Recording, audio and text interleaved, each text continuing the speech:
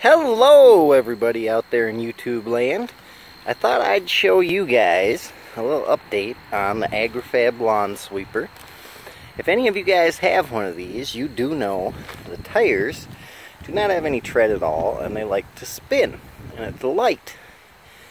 So how I was able to get the tires not to spin is by gluing two cinder blocks to the front, just letting them sit on the bar. Use some cement, not some cement, but like construction glue. That was Gorilla construction glue. And it seems to work really well. So it gives it enough weight in the front that it keeps the wheels spinning, even when the grass is wet. So I hope this little tip helped you guys, because it is really annoying when you pull the thing and the wheels just spin.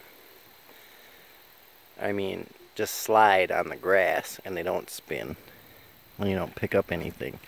This way it gives it enough weight and then they spin and you pick up all sorts of stuff. So I hope this helped you guys out. In the comments below, let me know if you have any questions on how I did it.